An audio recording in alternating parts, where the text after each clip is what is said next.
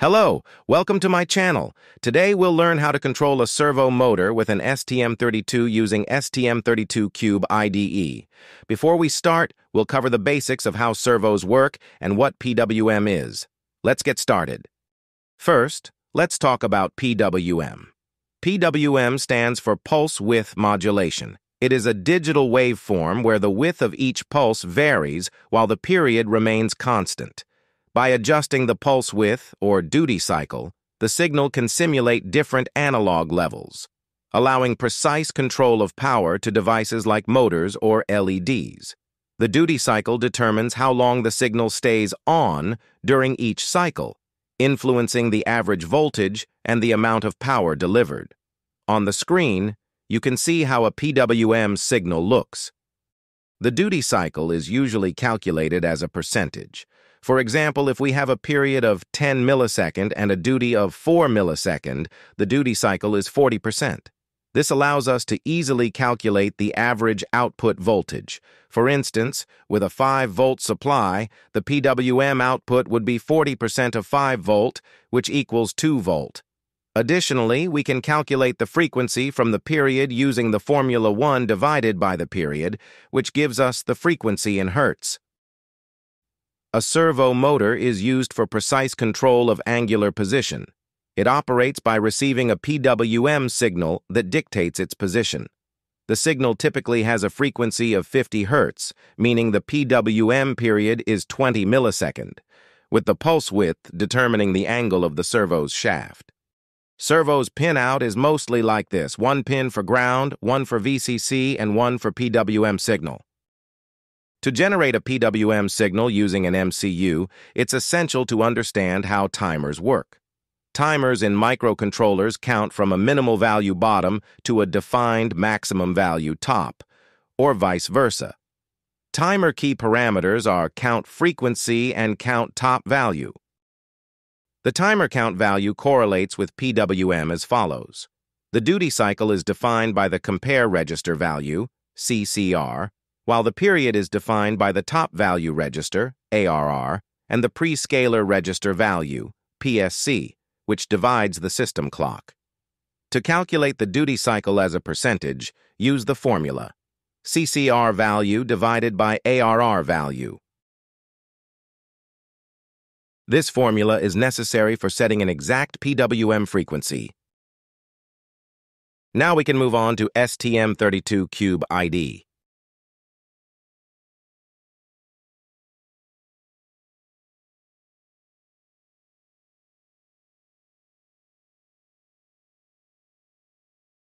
First, we need to select the timer channel and enable PWM generation mode for this channel, as well as enable the internal clock source.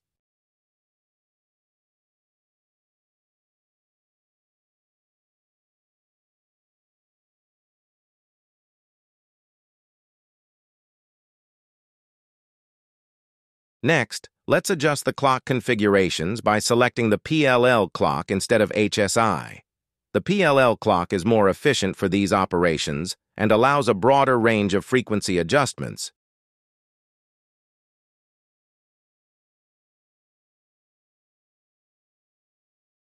To achieve 50 Hz, configure the ARR and PSC values in the timer settings.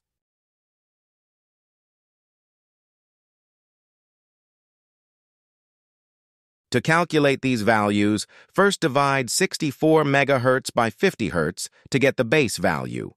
Then divide this result by the desired ARR value. Adjust the values to find ones that are round and ensure an exact 50 Hz output.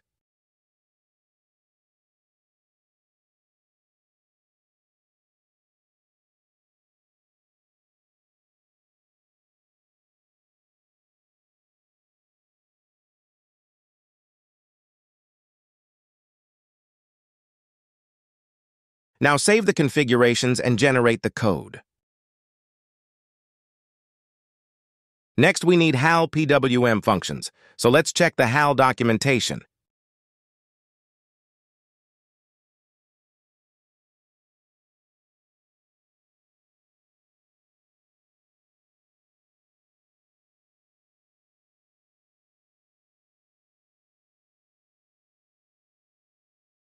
There's a HAL-TIM PWM start function that we need to use to enable the pin for PWM generation.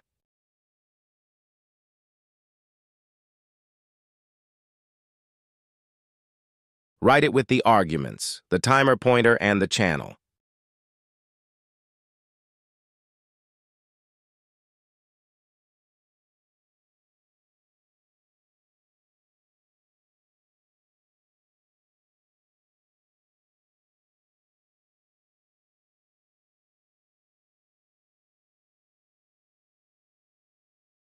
Now, to change the PWM duty cycle, we need to adjust the compare value using the HAL-TIM set compare function with the arguments, timer pointer, channel, and value.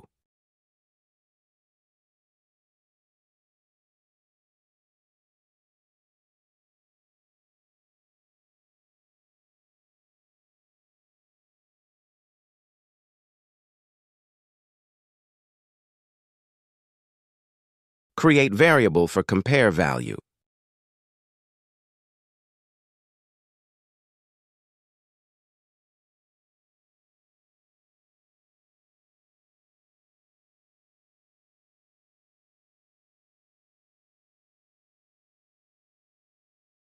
Write code to rotate the servo from one end to the other and back. To manage direction, we'll use flag values, so I'm including the stdbool.h library to create a bool-type variable named direction.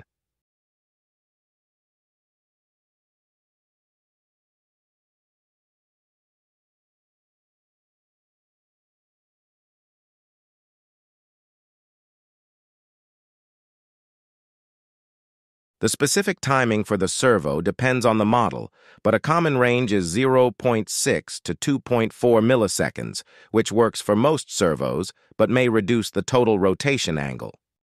Let's calculate the relevant values for the timer. This is a minimum value. Let's write if-else statement which sets direction variable to 0 if PWM val is under minimum value.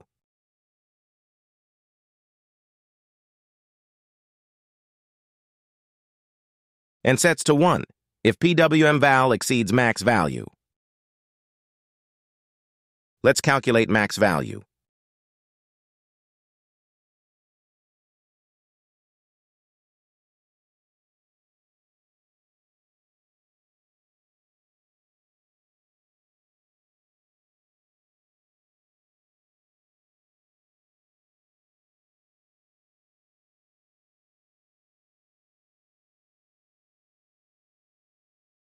Now, increment and decrement value accordingly.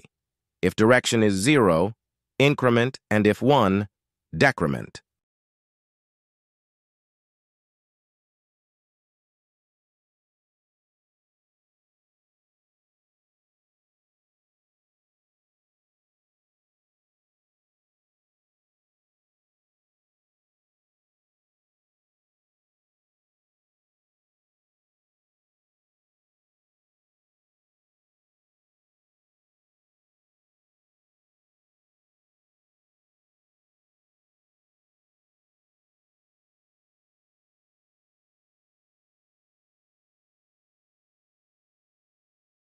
Save. Enable hex and bin files generation if you are using separate STM32 programmer software.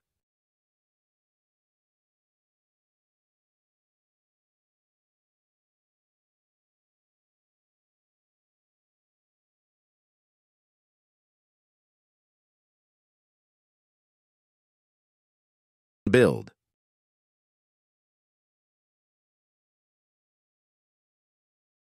Connect ST-Link programmer and upload.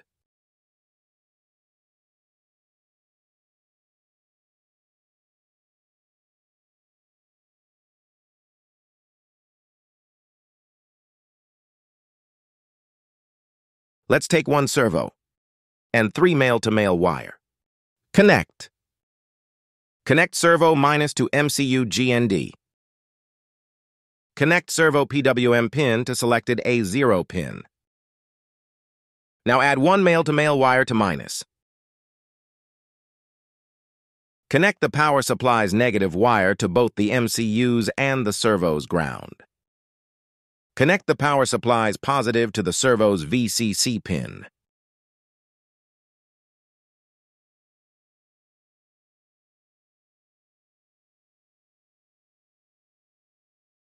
It works well.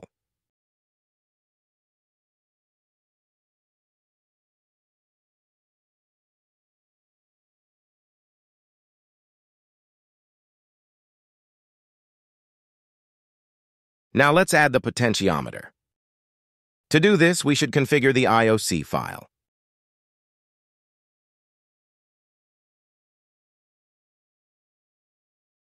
Enable the ADC channel as shown in the video.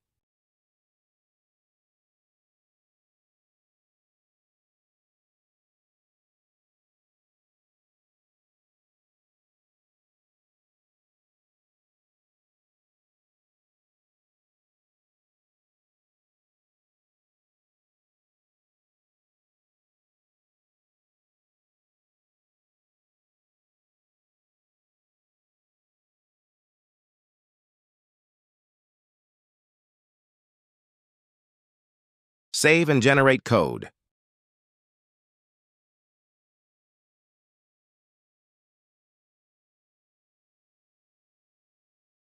I added the read ADC and map functions. This is the read ADC function.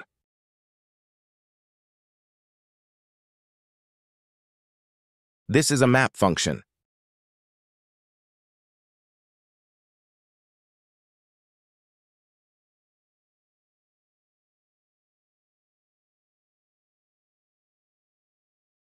Delete these if-else statements.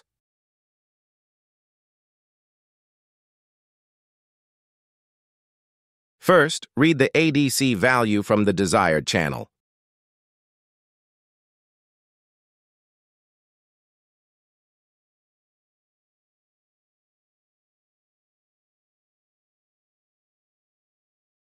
After that, use the map function to convert ADC values to PWM values.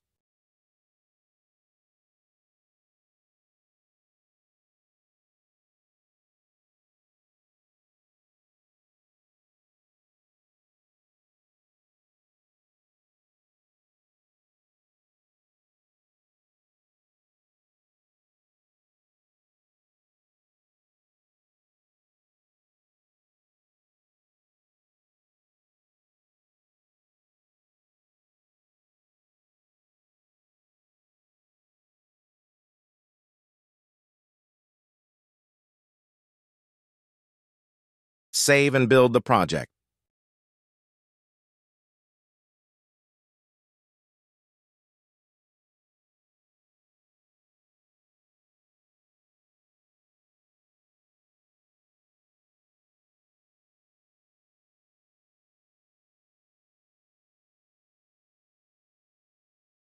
Add 2 wires to connect the potentiometer to VCC and GND.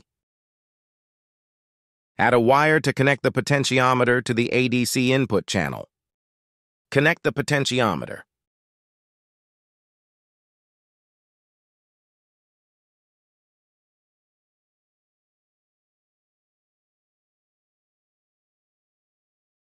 It works.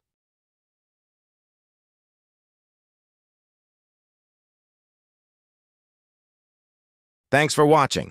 If you found this video helpful, please give it a like and subscribe for more. Feel free to drop a comment if you have any questions or suggestions. See you next time.